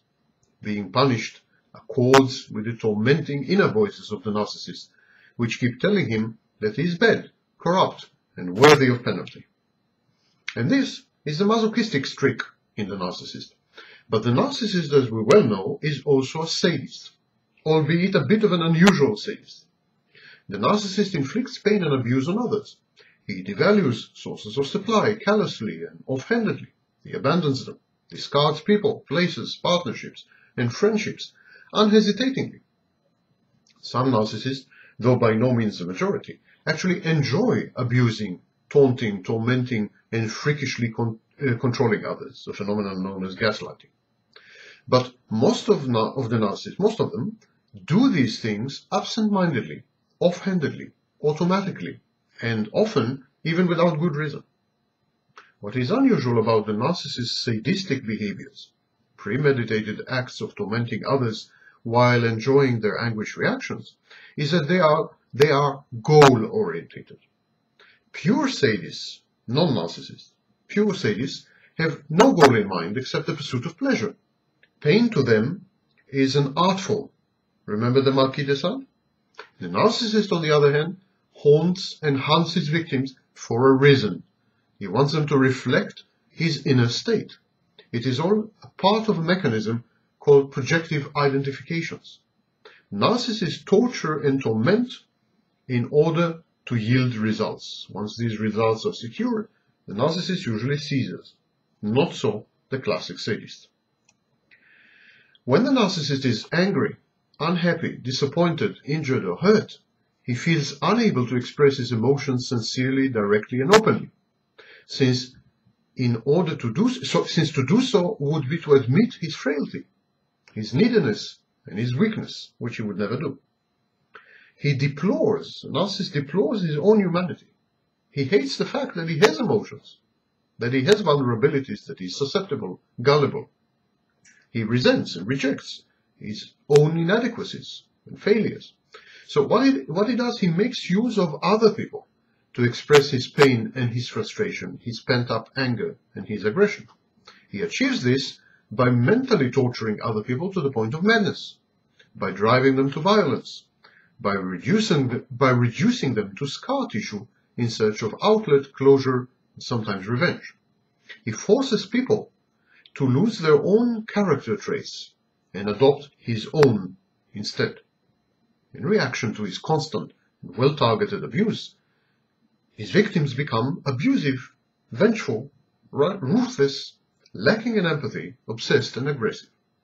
They, in other words, mirror the narcissist faithfully, and thus relieve him of the need to express himself directly.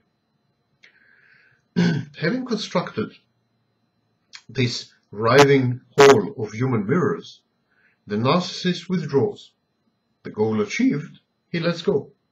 As opposed to the classical sadist, the narcissist is not in it indefinitely for the pleasure of it. He abuses and traumatizes, humiliates and abandons, discards and ignores, insults and provokes only for the purpose of purging his inner demons. By possessing others, the narcissist purifies himself cathartically and exercises his demented self. Yet, when this is accomplished, the narcissist acts almost with remorse. An episode of extreme abuse is usually followed by an act of great care and by mellifluous apologies. The narcissist's pendulum swings between the extremes of torturing others and then empathically soothing the resulting pain. This incongruous behavior, these sudden shifts between sadism and altruism, abuse and love, ignoring and caring, abandoning and clinging, viciousness and remorse, the harsh and the tender, these are perhaps the most difficult to comprehend and to accept. These swings produce in people around the narcissist emotional insecurity, an eroded sense of self-worth, fear, stress, and anxiety. This is called walking on eggshells. You never know when the next eruption will occur. Gradually, emotional paralysis ensues, and the narcissist's victims come to occupy the same emotional wasteland inhabited by the narcissist himself. They become his prisoners and hostages in more than one way, and even when he is long out of their lives.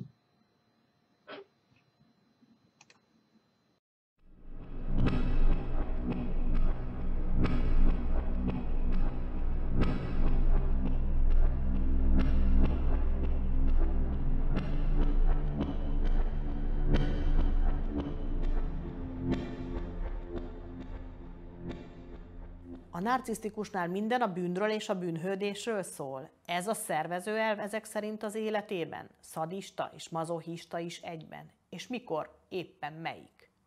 People often confuse masochism with self-destructiveness. Masochism is not self-destructiveness. Masochism is opposite of self-destructiveness. Masochism is self-love. Masochism causes you pleasure. Because you love yourself, you're masochistic. It's the way to get pleasure. So, masochism is a form of self-love. Narcissist doesn't love himself because, first of all, there's no self. And he had been taught from early age that he is not lovable. He doesn't deserve to be loved. So he also doesn't love himself. And therefore, by definition, the narcissist can never be a masochist. Masochists are people who seek pleasure via pain. But they seek pleasure. They want to have fun. You know? And the narcissist hates himself, or at least doesn't love himself enough to seek pleasure in any way.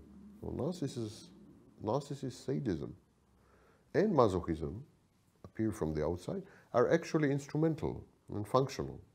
One of them is to control people, motivate them, control them, and so on. It's nothing to do with classic sadism. There's no joy from the pain. The pain doesn't give pleasure. It's just a way of asserting control, establishing social order, obtaining results. And in sexual settings, the sadism is part of the power play that the narcissist plays in every field of his life. And it's therefore not sadism. Because sadism must have a component of emotion. The sadist loves to hurt people. He loves to cause pain. It gives him pleasure to cause pain. That's not the case with narcissist. Narcissist doesn't derive pleasure from causing pain. He derives pleasure with what he can make people do using pain. Pain is an instrument. And he derives pleasure with what he can make people do with his money. Also. He doesn't love money. Narcissists don't love money. They love what money can allow them to do to people. And they don't love pain, or enjoy pain, or inflicting pain. They love how they can use pain to motivate people. So it's about the narcissistic supply. These are tools. Sadism is a tool. Money is a tool. Being famous is a tool. Being feared is a tool. So these are all tools to obtain narcissistic supply. So he's not sadist in any psychological definition, and he's not a masochist. But he's self-destructive. Not all narcissists, but vast majority are self-destructive. And it appears from outside like masochism. When the narcissist will seek masochism in sex, or in discipline, or when the narcissist will seek pain or hurt, wherever it is, has nothing to do with masochism. It has to do, again, with obtaining goals or fulfilling functions. So discipline will remind him of love and intimacy. If he's masochistic in a relationship with a woman, it will fulfill other functions. Maybe the woman wants it. Maybe it's always goal-oriented or functional or instrumental. Or it's never pleasure for the sake of pleasure. There's no such thing with the narcissist, by the way, in anything, not only sex. So I think the correct terms for the narcissist are instrumental pain and self-destructiveness. And they move between these now. When are they this and when are they this? Well, they are self-destructive when they are collapsed. When they cannot obtain narcissistic supply, they want to self-destruct. And the main reason they want to self-destruct has to do something with punishment, of course, because it confirms that they are bad and unworthy and so on, so they deserve to be destroyed. Yeah? But I think on a much deeper level, when the narcissist does not obtain supply, he feels that he does not exist. And self-destructiveness is exactly like self-mutilation, like cutting. It's a way to prove to himself that he's alive. So if you do something really self-destructive and you end up in prison, trust me, you feel very alive in prison. If you do something and you contract, if you have unprotected sex and you contract AIDS, from that moment you're very alive. It's this threat, this challenge, this horror, this destruction that wakes you up. Narcissist needs to wake up when he doesn't have supply. He's gradually, like the battery is running down. He's gradually, all the functions are, like this, and he's like these dolls that run out of battery. And he needs to charge the battery. And a way to charge a battery is self-destructiveness. Because he failed. He cannot get supply. His only other way left is self-destructiveness. He self-destructs, he feels sufficiently animated, and he feels again alive. Ironically, after self-destruction is when the narcissist is most productive. I wrote 8 books in prison in 11 months. First I went to prison. When I felt dead, so I needed prison to wake me up. And when I was in prison, I wrote 8 books. I wrote Malignant Self-Love in prison, among other books. This was my period of my maximal productivity, never before, never after. And it's very common with narcissists. A BDSM következő típusa a szubmisszivitás, alárendelődés vagy a dominancia. Itt már megjelennek a különféle fétisek is, és a behódolás, szolgálat, önfeláldozás is. Például lábfétis, istennő szerepjátékok, goddess, csizma vagy cipő, vagy harisnya fétis, vagy imádat. Azt mondd meg nekem, Sam, hogy az amúgy az életben domináns, mondhatni szadisztikus, narcisztikus, aki a családját is bántalmazza, vagy zsarnokoskodik a munkahelyén, és mindent ő irányít, hogyan vágyhat mégis arra, hogy valakinek a szolgája legyen, aki pofon vágja, leköpi, csúnyán beszél vele, kikötözi, korlátozza őt, megalázza, akit ő mégis imád, kielégíti a vágyait, ahol csöndben marad, ahol nincsen döntése, nincsenek jogai, különben büntetést kap, ahol meztelen, ahol sebezhető, ahol kiszolgáltatott, erőtlen, ahol szörtelen, ahol fizikailag is okozhatnak neki fájdalmat. Lehet, hogy ez az igazi énjének a megnyilvánulása? Vagy a hamis énnek az elfojtott szükséglete? It's the narcissist experiences a part of himself that he has no access to and that he denies and that he represses via someone else in a safe environment, because ultimately it's safe. By not existing, because in these settings the narcissist stops to exist. Someone else has the will, someone else dictates, someone else decides. The narcissist finally can rest. The narcissist is, to be a narcissist is very energy depleting. It's very energy consuming.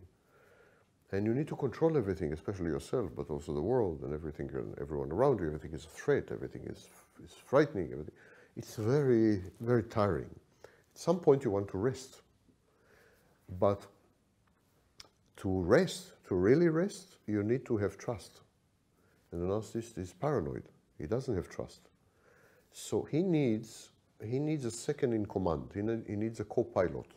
He needs to say, listen, I have to have a shut eye. I have to sleep for 20 minutes. In these 20 minutes, would you mind to take control of the airplane? You know?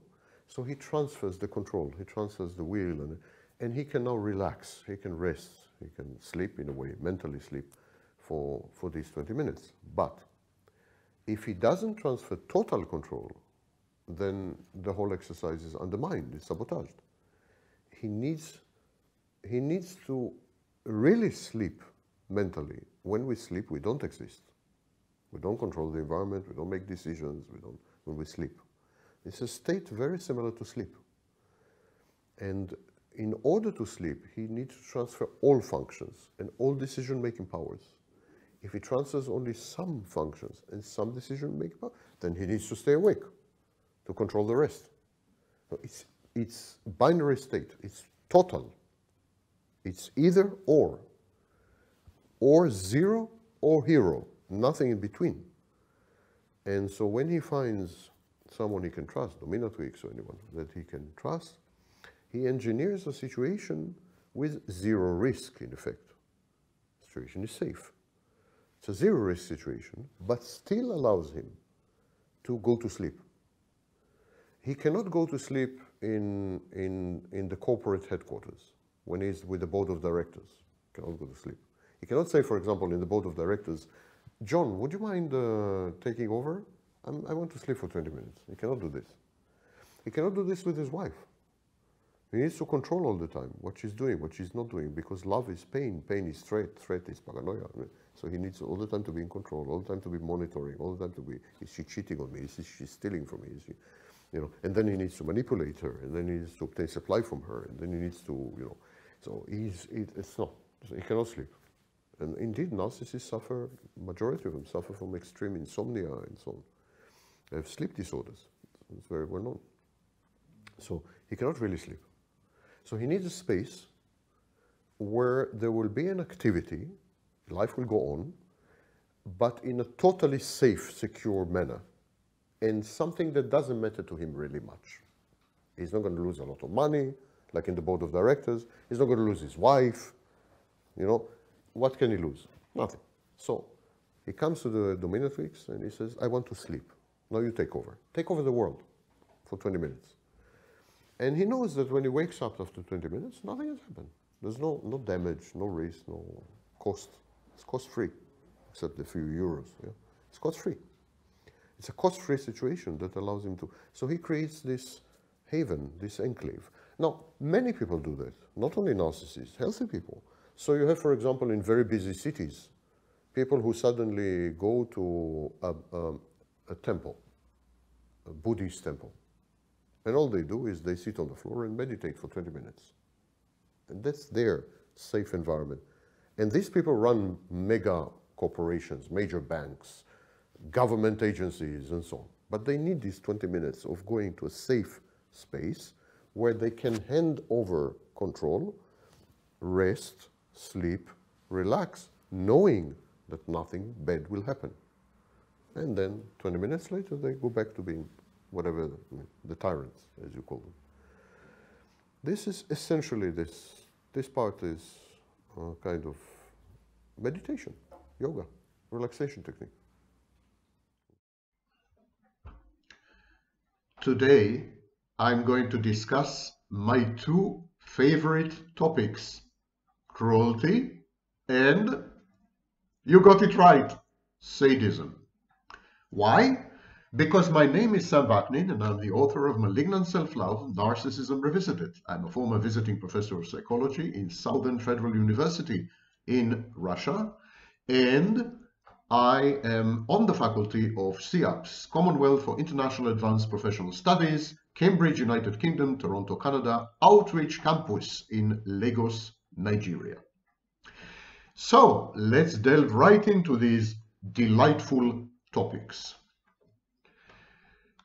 Hamas has committed blood-curdling, spine-chilling atrocities when it entered the territory of Israel on October 7th.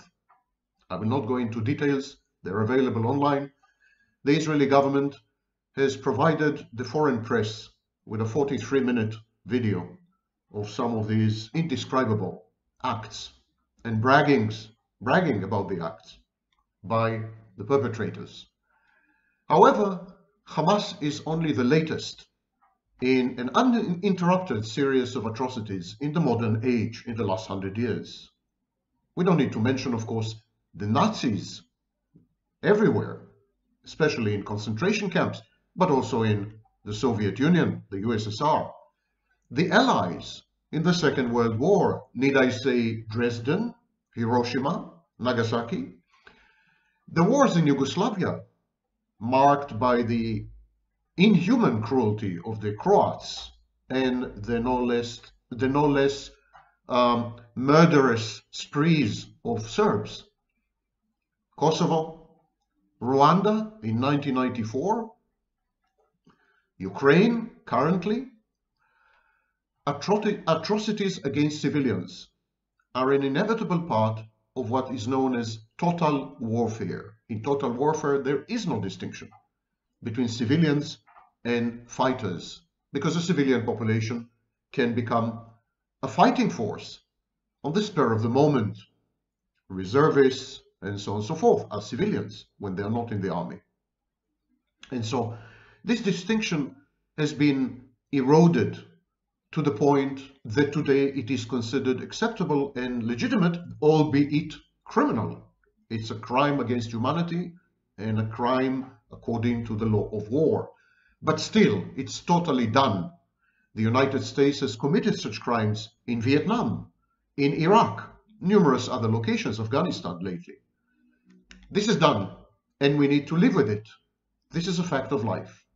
And all these acts, all these atrocities, are cruel. but other is sadistic. And here I am, your favorite blue professor of psychology, to the rescue and to the breach. No, cruelty is not the same as sadism. Sadism is an art form. It is the art of pain. It involves creativity. It involves premeditation, imagining the acts before they are committed, gratification, pleasure in inflicting exquisite pain on another human being or group of human beings. Sadism is often coupled with masochism, which is self-punitive. It is a way to purge a bad object or inner demons, if you wish. Sadomasochism. So sadomasochism is a mental pathology, mental health pathology. It's been first described at the end of the 19th century. And sadism has to do with conflating pain, hurt, blood, body parts, torture with pleasure, deriving pleasure by denying someone else pleasure, deriving pleasure also by humiliating and shaming someone else, deriving pleasure by hurting someone else, not necessarily only physically. Sadism can be physical, and as we came to understand in the second half of the 20th century, sadism definitely can be also emotional, social shunning and ostracism are a form of sadism. Sadism is perpetrated today via social media networks. And so sadism is about designing a stratagem, a plan of action that drives another person to experience intolerable, unbearable, torturous pain, and then witnessing this pain with gratification, satisfaction, pleasure. In other words, sadism is a form of hedonism. It's hedonic, not unhedonic. Cruelty is something completely different. Cruelty is self-regulatory. Cruelty is a figment of narcissism. Cruelty is the infliction of excessive pain on another person. The pain could be, again, psychological, could be social, could be physical. And so, superficially, cruelty looks a lot like sadism. And we often say this guy is sadistic, when actually this guy is not sadistic. He's just being cruel. Because cruelty is internal. Cruelty is for internal consumption. While sadism is about pleasure, and similar to, for example, eating good food or drinking good wine or watching a great movie or a great performance, it's performative. While sadism is performative, therefore outward oriented, the sadist definitely perceives the other person as an external object and intends to annihilate the other person, to eliminate the other person's capacity to survive. That's sadism, the recognition of externality and separateness. Cruelty, on the other hand, involves internalization of external objects. In this sense, it's highly narcissistic. Let me explain. Most acts of cruelty follow mortification. They are in the wake of some public shaming or public humiliation. We become very cruel, having been humiliated and shamed and mortified and disgraced and shunned and attacked and criticized in public. Not all of us, of course, but many of us. And the vast majority of us engage in revenge fantasies, which, coming to the bottom of it, is a form of cruelty. It's imagined cruelty, it's fantastic cruelty, it's cruelty that's never carried out, never translated into actions in real life, but it's still a form of cruelty. And so revenge fantasies are very, very common. I would say that possibly everyone has experienced revenge fantasies, having been humiliated and shamed and attacked and criticized and so on. So here's the first linkage. Cruelty is reactive. Cruelty is an external solution to mortification. And I encourage you to watch my videos on mortification, especially the work of Libby. Because cruelty is a reaction to mortification, it could be described as a translation, a transformation of a narcissistic defense. The sequence is this: you're mortified, you're attacked, you're criticized, you're shamed, you're disgraced, you're exposed, you're mortified. And then your narcissistic defenses kick in. And your narcissistic defenses push you to become cruel. Cruelty is intended to restore the grandiose, inflated self-perception that the narcissist, for example, has. Same with the psychopath, same with the borderline. So, cruel people most likely have exaggerated narcissistic defenses, and they would tend to be antisocial. Another type of cruel person is the labile, the dysregulated cruel person. Borderlines can be very cruel when they act out, when they decompensate. Some of them become violent and aggressive. All these forms of cruelty are intended to restore grandiosity to its rightful place. The cruel person has an inflated self-image, regards himself as godlike, or at least as chosen, special, with exclusive access to the truth. So we find many cruel people who are moral, righteous, religious, or ideological, because they believe, they're firmly convinced that they possess the monopoly on the truth. Morality is a weapon. It can be weaponized by narcissists and psychopaths. That's why narcissists and psychopaths are overrepresented in social justice activism and so-called woke movements and so on. Because morality is a wonderful opportunity for the narcissist and psychopath to act or to misbehave with impunity.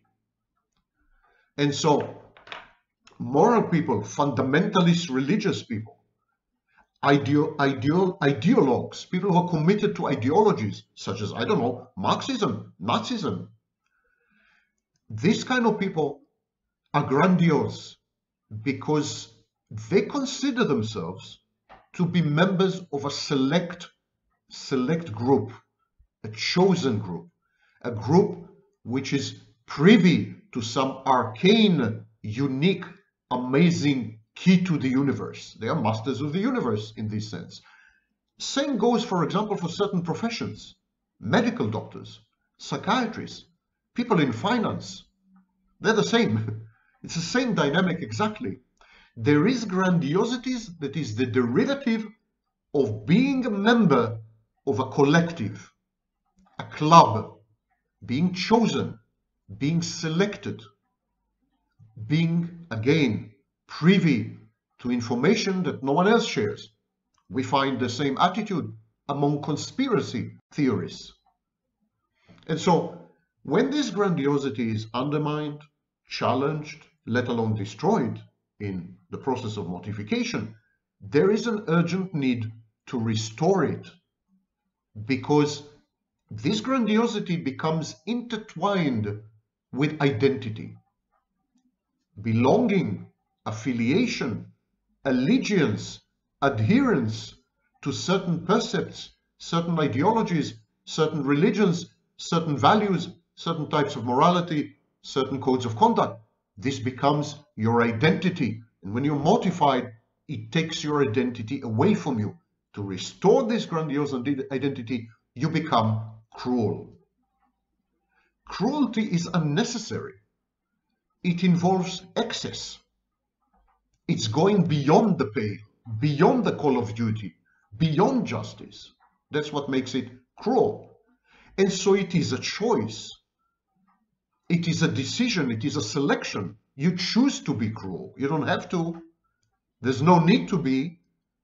So by exercising your capacity to be cruel, you're expressing dominance and control. You're being coercive. It causes what Grunberger called elation, narcissistic elation, but not pleasure. Do not conflate and confuse narcissistic elation with narcissistic pleasure. With pleasure, I'm sorry. Narcissistic elation is what you feel when you passed an exam with flying colors, when you went to a job interview and got the job, when your girlfriend agreed to marry you. That's narcissistic elation.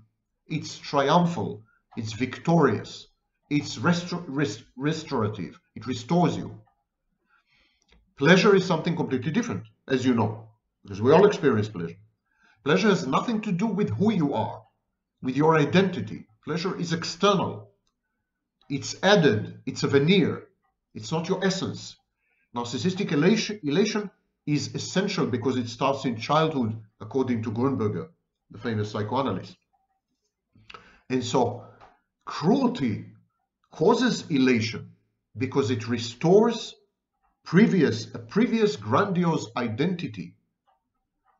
And this identity relied on a sense of superiority, which is the derivative of the belief that you're somehow chosen, select, privileged, with access denied to others. So, for example, if you're religious, you're likely to believe that your religion, and only your religion, is the truth. All other religions are either partial or mistaken. If you adhere to an ideology, your ideology is the final solution to the problems of humanity, and all other ideologies stand in the way and need to be eradicated and exterminated. If you are a racist, you believe that other races are inferior, and so on and so forth. And you would engage in cruelty to demonstrate your hegemony, your dominance, your superiority. Coercion is a way to communicate your privileged position in the hierarchy of being, in the chain of being. And so cruelty sustains a narrative. The narrative is twofold. One, I'm in a moral position to exact retribution, to restore justice, retributive justice. I am endowed with the kind of values, information, and language that empower me and legitimate my decision making as regards to your fate, your life, and your well-being. I am in charge of you because I'm superior to you. And I'm superior to you because I know the truth and you don't. You're misguided, you're misled, you're evil, consequently. It is my role to either wake you up, elevate you, enlighten you somehow, to punish you, and or to exterminate and eradicate you because you are an obstacle on the way to progress. And it is retributive justice. Your very being is an affront to me, an obstacle, a hindrance. I suffer because of you. The cruel person says, I suffer because of my victims. My victims make me suffer. They damage me. They hurt me. They destroy me. Or they seek to destroy me. There's a lot of conspiracy, paranoid ideation going on here, conspiracism. So they're my enemies. They're my persecutory objects. I owe it to myself. I owe it to cosmic justice. I owe it to my moral adherence, to my religion, to my ideology, to my value system. I owe it to humanity to confront my victimizers, my abusers, the perpetrators, and to right the wrong, to rectify the structure and order of the universe as I know it should be. And how do I know how the universe should be? Because I've been told by God. I've been told by prophets. I've been told by philosophers. I know, you don't know, says the cruel person. My cruelty is justified because all I'm doing is for the greater good. I'm making the world a better place. And yes, it involves quid pro quo, an eye for an eye, lex talionis. So victimhood is a narrative that is not only about retributive justice, it's not only about competitive, grandiose, entitled victimhood, it's about a restoration of the world, as the Kabbalah says, fixing the broken vessels. It's an act of redemption. Cruelty is a form of absolution. It's good for the cruel person, for the soul of the cruel person, but it's also good for the soul of the victim. Members of the Inquisition, the witch trials in Salem in the 17th century, these people believed that they were redeeming and salvaging the souls of the poor witches or the poor converted Jews that they have executed and tortured in indescribable ways. So it's about helping everyone. Cruelty is about helping everyone and about making the universe a better place by reverting it to its pristine, virginal, primary state. It's a cleansing. Cruelty is about cleansing. So you can immediately see that it has very little to do with sadism, because very often the cruel person suffers along with the victim. I know this sounds crazy, but this is a fact. Many cruel people, not all, sadistic cruel people don't, but many cruel people do what they do because they feel compelled to do it. They feel there's no other choice. They feel the alternative is decay and decadence and decomposition and degeneration. They feel that they need to save the world, to save others, to save even their own victims, and above all, of course, to save themselves. It's an act of salvation, salvator. So the cruel person may even experience guilt and shame over his cruel actions, may even feel ego dystonic about it, uncomfortable, tormented. We have the famous speech by Heinrich Himmler, the head of the Gestapo, the Reichsführer of the SS, telling his subordinates, what you're doing is horrible. I know it torments you and haunts you. I know but it is a sacrifice you're making for humanity, because we need to cleanse the Jews. We need to cleanse humanity. We need to save humanity from the Jews. It's a holy work for which it's a thankless work, because it will never become public, never be known. And you are, in effect, crusaders. You're saviors and rescuers of humanity.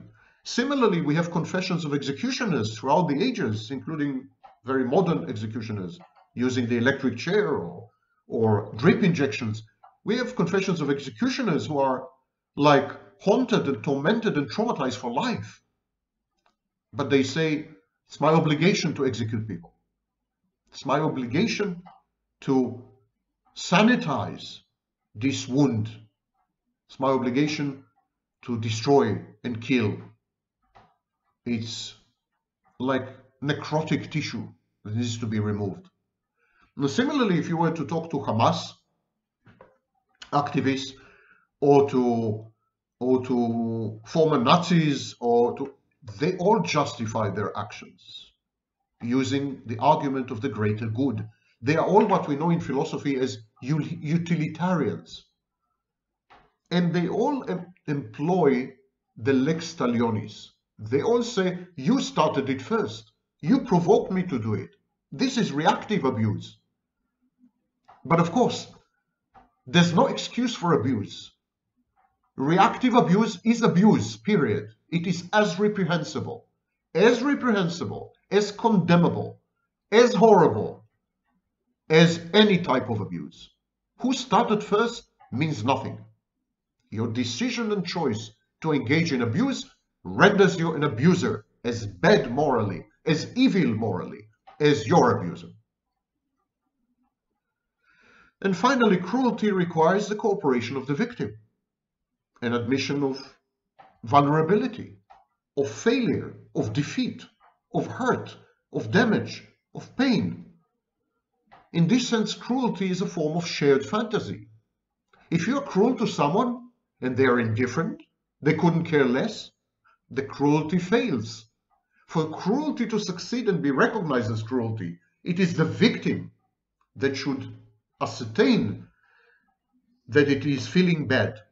The victim should say, I am feeling subject to cruel and inhuman treatment. If the victim says, what? No, I didn't notice this. I don't care. I haven't been paying attention. Then there's no cruelty involved. Cruelty is a combined state of mind. It's a symbiotic state of mind of the cruel inflictor of punishment and the victim of the cruelty. They collude and collaborate, and they agree upon the cruelty. They say the cruel person, the tormentor, the punisher, says, yes, I have been cruel because I've had no choice.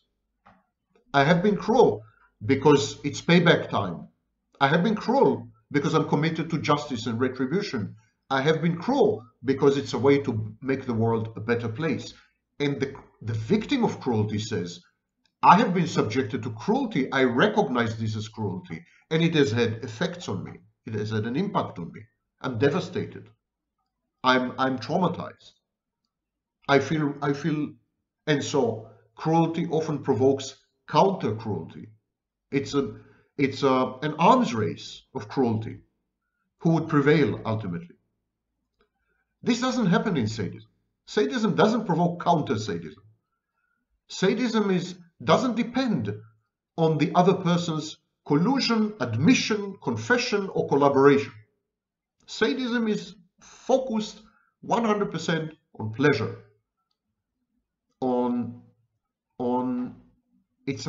Sadism is a form of self-gratification via an external object whose externality and separateness are the source of the pleasure.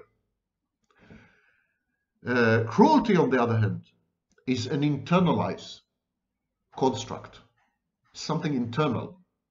The cruel person feels that something is amiss, something has gone awry, something is wrong, and he feels compelled, or she feels compelled, to rectify it, to set it right, to restore it, to redeem it. It's almost a religious experience, cruelty. And so, in matters of public affairs and politics, we usually witness cruelty, not sadism, and that's why it's easy to stop it. Sadism can never be stopped. Sadism is a character trait. You're a sadist until the day you die. But cruelty is situational. And when the situation is perceived to have been resolved, either via defeat or via triumph, then the cruelty stops.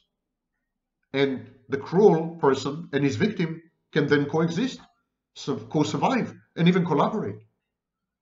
This would never happen between the sadist and his victim. His victim is an eternal victim. The sadist is an eternal sadist. Okay, I hope I succeeded to cruelly clarify the distinctions between cruelty and sadism. And I wish you a non-sadistic, not cruel day, wherever you may be.